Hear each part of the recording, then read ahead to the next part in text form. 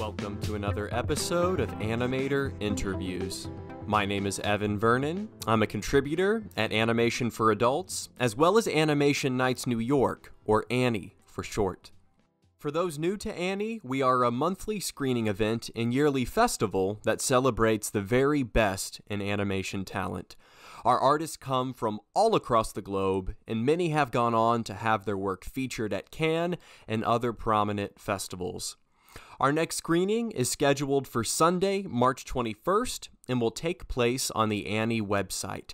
Attendance is free, and films will be available from 11 a.m. to 11 p.m. Eastern Time. We've had an exciting year so far. Our guests have come everywhere from California to as far away as England and France.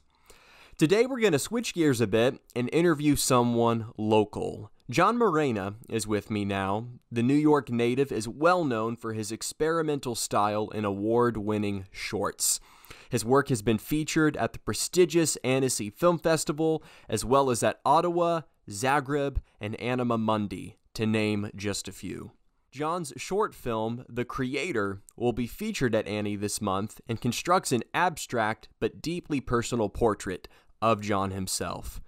A figure sits blindfolded in a room, shooting arrows at a light bulb, but missing over and over again as time continues to pass.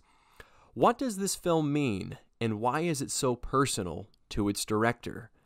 We come with questions and we leave with answers. Today, John has kindly agreed to chat about the film, its context, and his philosophy as an artist. John, thanks again for joining us. To start things off, tell us a bit about your journey. What got you into animation? I sort of had a lightning strike epiphany when I was 18. I was in college for illustration, and I suddenly got a bug in me that I wanted to make movies, but I still wanted to draw, so animation made the most logical sense. I applied to SVA, and I didn't get in the first time. So I switched schools and got my grades up, and then I ended up getting in there. I didn't graduate there, but I ended up starting a production company with two friends, and then kind of fell out of animation for a long time. Eventually I got back into it. It's a long, boring story, but it took a few years for me to get back into animation.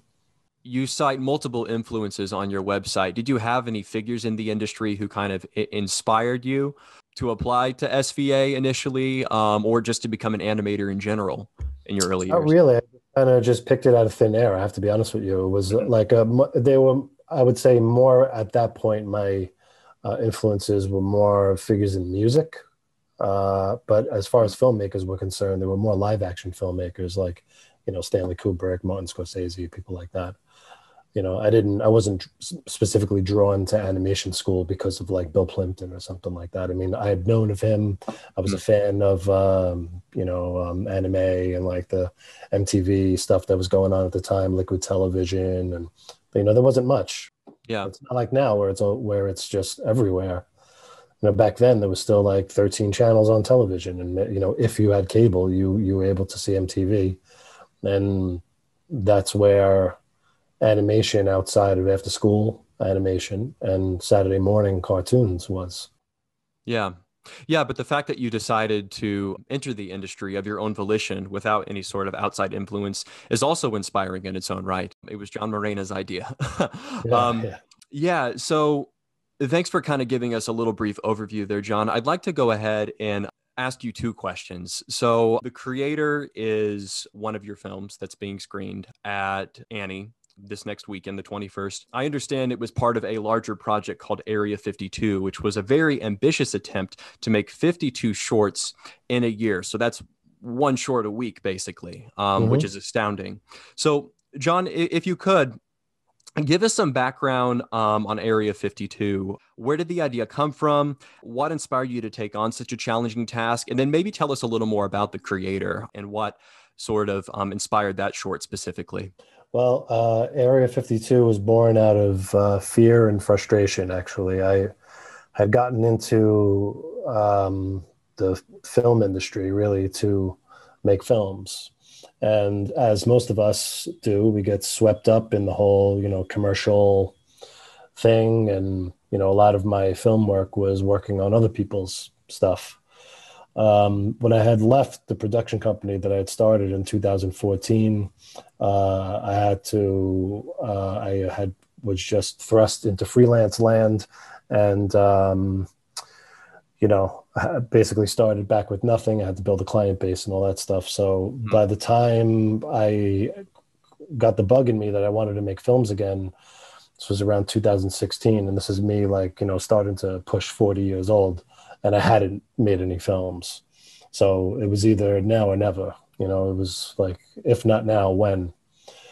So I remembered this idea that I had called Area 52. This was a few years before I had left my company. And really, it was just supposed to be in its original form, which is supposed to be these weekly tests, weekly experiments to try to find new and original, or at least new to me, animation techniques and visual effects techniques that would then inform my client work. But the thought of doing all that work just to do a couple of cool tricks for some bullshit television commercials, really kind of sounded a little bit like hell. So I decided to pair my want to make films with this Area 52 idea, and that was kind of how that was off and running. I also, one of my things with Area 52, because this was an Instagram project, I had no ambitions for anything really beyond that.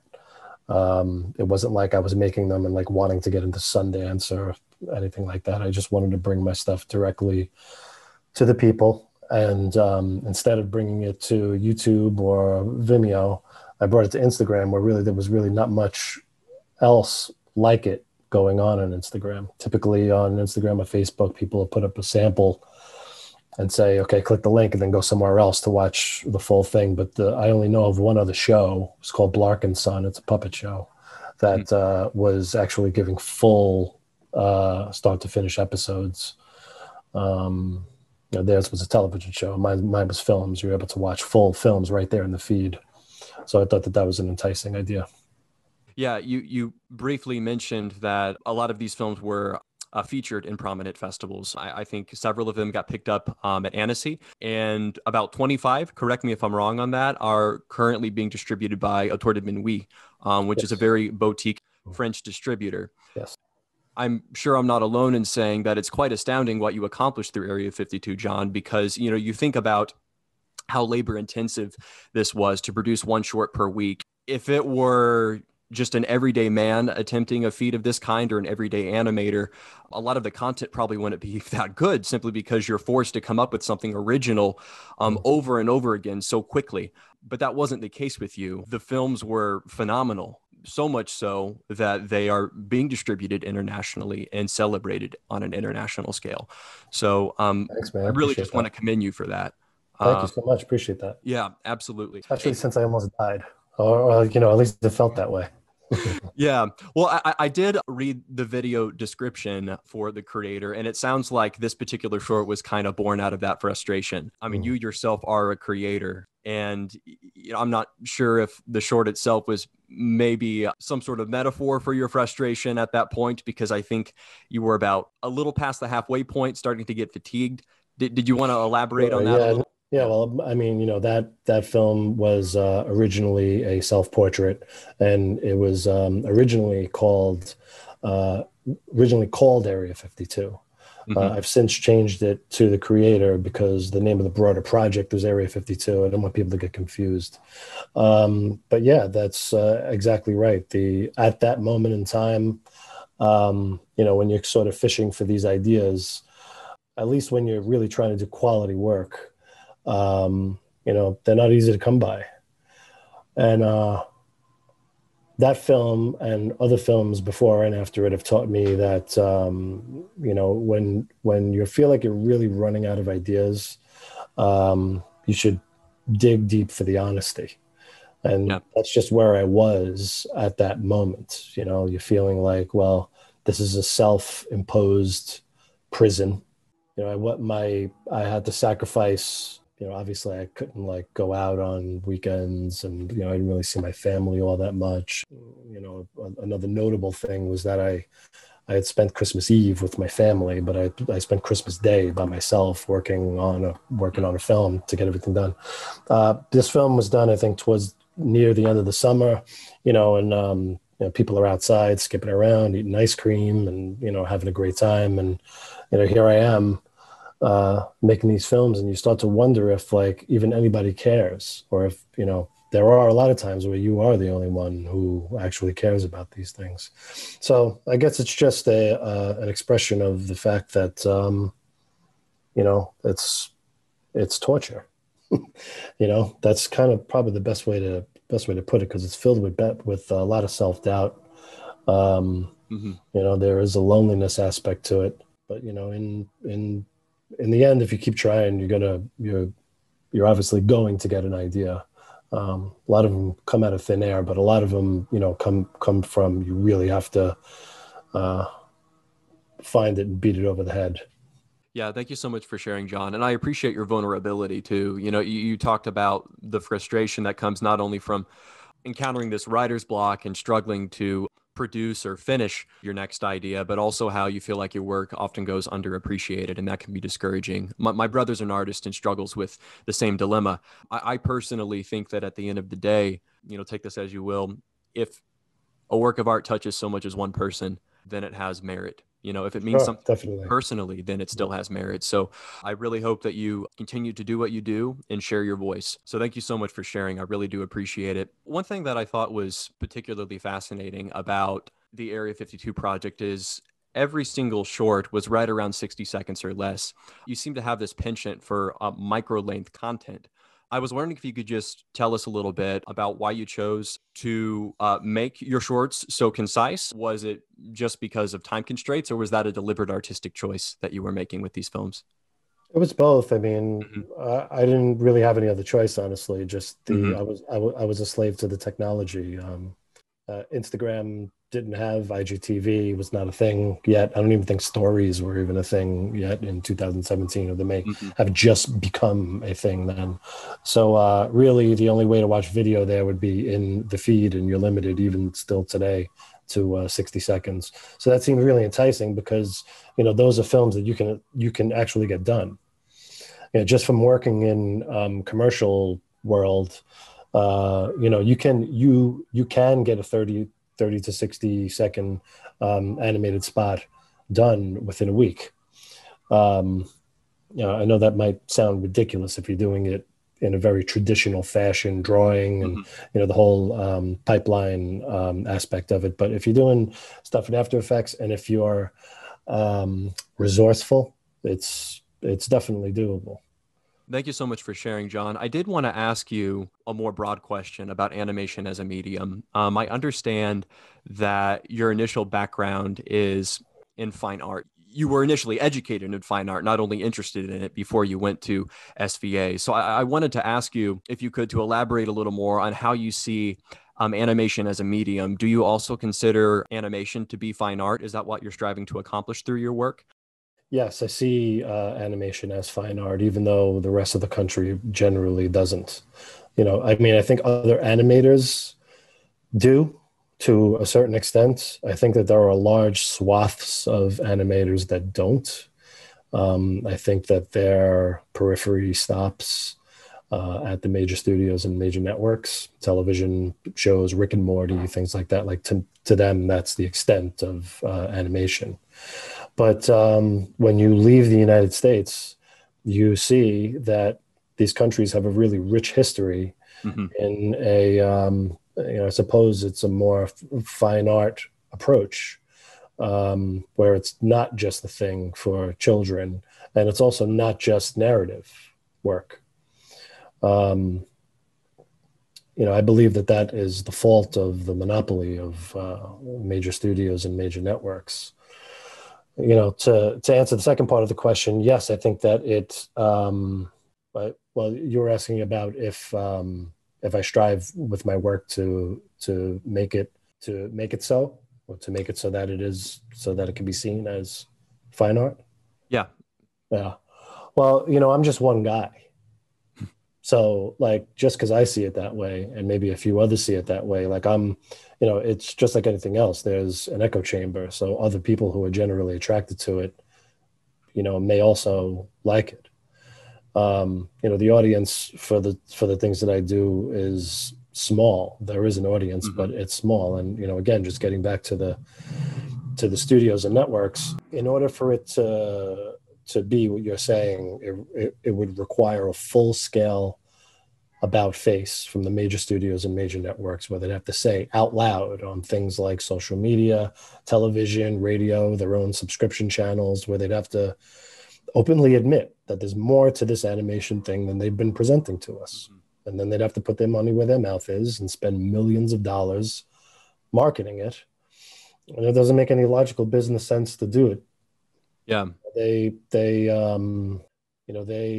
require, or, most of the things that you see would not be seeing the light of day if it wasn't able to be merchandised. I think most independent filmmakers would agree about their own work, but just speaking on behalf of my own work, they can't parlay what I do into toys, dolls, games, clothes, oven mitts, aprons, bed sheets, pajamas, baby diapers, bibs, shot glasses, birthday party napkins, coffee mugs, every single knickknack, trinket, and tchotchke under the sun. You could print this name of the show, the film, or the character onto it. Which is sort of a sad state of affairs, but that's just how it works in this country. And because of the bubble that we live in this country, we think that the way we do things is the best way. And so, we're not really exposed to a lot of stuff, a lot of really great foreign animation, which has, quite honestly, a much more diverse and more rich history than we do. You've made a lot of really interesting points there, John. So thank you so much for sharing. I absolutely agree with you.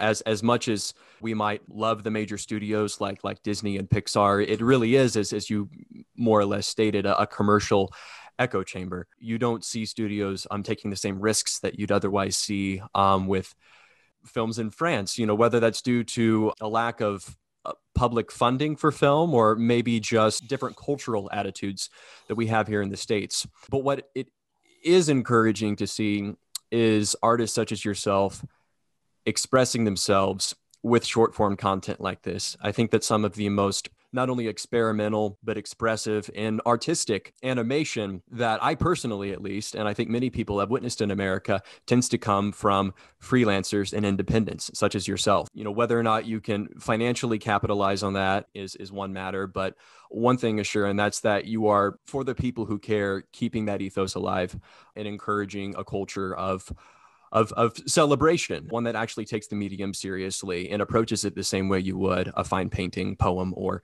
piece of music. Sure. So what you're doing really is, I think like, in order for it to, just to expand on what I was saying before, like in this country anyway, in order for it to reach at a mass level, besides the major studios informing everyone that there's a thing such as, all the other stuff that, we haven't been showing you, it would need to become a trend, which we're a very trend oriented society here in this country. And, it's just hard to imagine a world in which, underground independent animation could cohabitate with really big time commercial, slick, children's stuff. I did want to ask you before we run out of time, one last question here. Yeah. So Area 52 is finished. People can access, I think, most of the films on Vimeo right now, possibly Instagram too.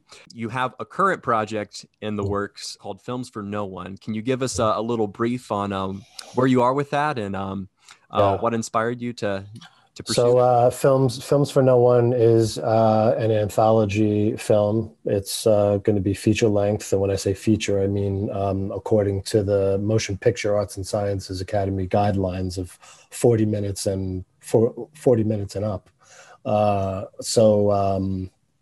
Shooting for about 45, 50 minutes. And it's going to be another collection of short films. I'm calling them like regular size short films, which would be anywhere between 2 and 15 minutes. And there will be a bunch of micro shorts as well. I'm attacking it sort of the way a band would attack an album. That's sort of what it is. It's an album of films instead of an album of songs. When it's done, you'll be able to see it as a full feature, and also you'll be able to see some of the self-contained shorts as shorts, so like singles. And right now it's in pre-production. I have no deadlines. I'm taking my time. It's sort of the complete opposite of Area 52. It's not like this marathon at a sprint pace. It's a marathon at a really leisurely pace. Yeah, that sounds really interesting, John. And we look forward to seeing it when it's finished.